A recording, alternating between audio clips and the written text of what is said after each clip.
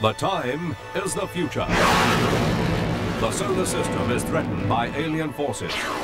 Their ultimate aim, the domination of the planet Earth. It's a time for bravery, a time for heroes, a time for a particular Englishman to come forward, Colonel Dan Dare of the Interplanetary Space Fleet.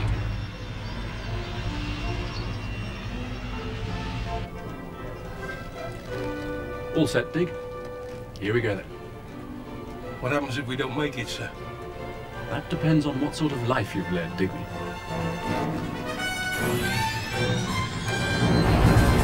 Sir Hubert Guest leads his team of highly trained experts, including the brilliant young scientist, Professor Mabel Peabody. Follow Dan's thrilling space adventures to exotic locations on distant planets, as he battles with hostile aliens to save the world as we know it. Dan Dare, pilot of the future, and the future is now.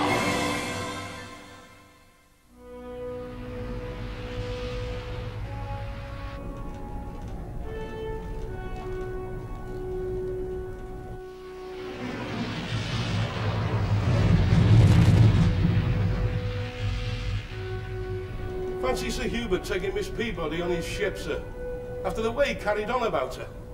He's pretending he wants to keep an eye on her, Dig. And Dig, it's Professor Peabody. Sorry, sir. She's a very clever young lady. I only hope she keeps her eyes on Sir Hubert.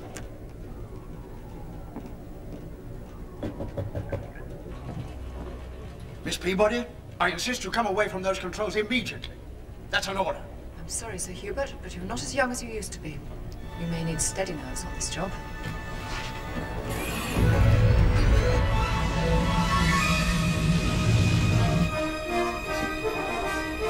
Miss Peabody, you may pilot the ship, but once we reach Venus, you may consider yourself under arrest for insubordination.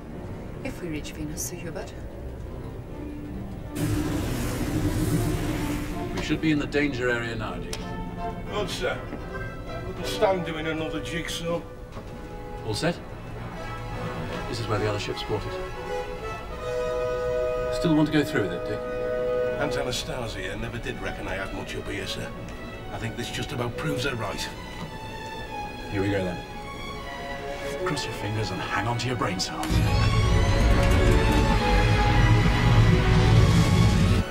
Good luck, Dan. It's rodeo time.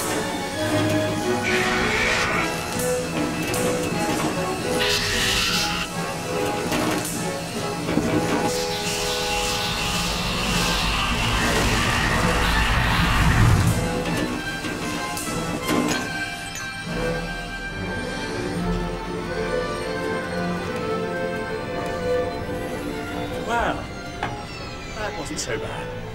Don't count your chickens till they're in the oven, sir.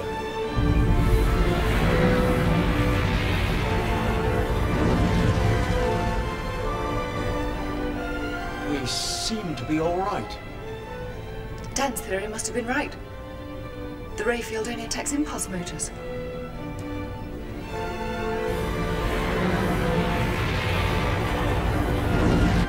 Hole in one, Dick. I'll put the kettle on. Congratulations, Dan.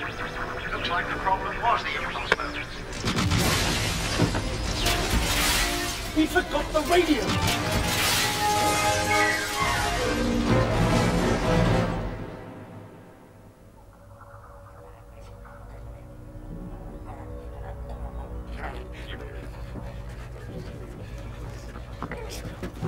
What the devil are you doing?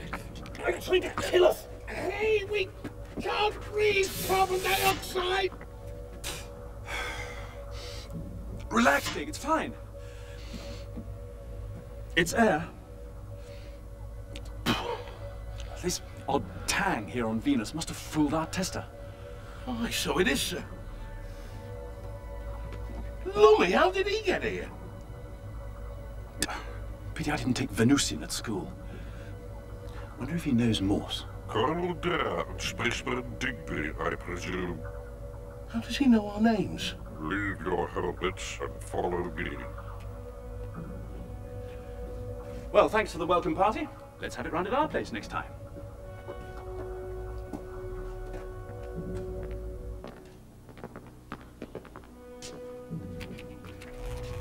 Hey, three-dimensional TV! But I can't imagine the programs are much fun. Here, haven't I seen you doing panto at Wigan Empire?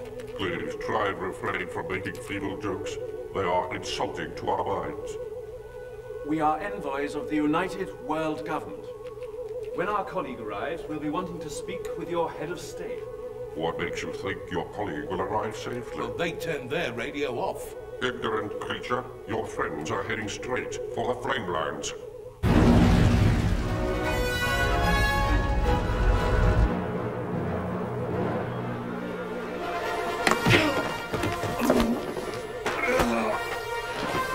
How does this thing work? I have to warn them. But you just said they have turned off their radio. Your friends are doomed, Colonel Dare.